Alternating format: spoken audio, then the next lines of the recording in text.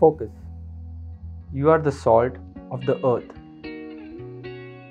We throw a pinch of salt in a dish for flavor, but we rarely remember that salt is an ingredient necessary for life. In 1930, Mahatma Gandhi went on a salt march, protesting against a tax that would be a heavy burden on the common person.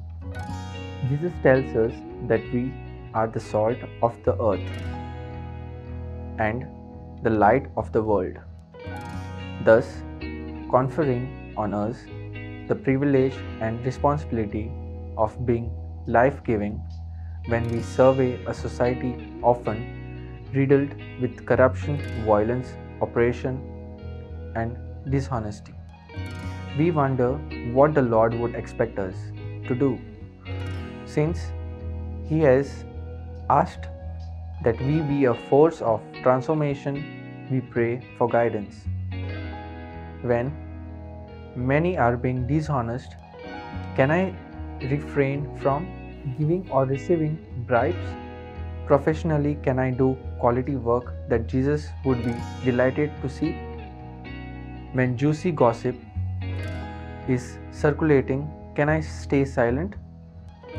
When the general practice is to save by offering the least possible salary to those who work for me, can I be generous? The focus of Jesus' plea is not me, it is our Father in heaven. So, if I make a show of my virtue, this sinful pride can itself be distasteful, like far too much salt in the food. Fruit.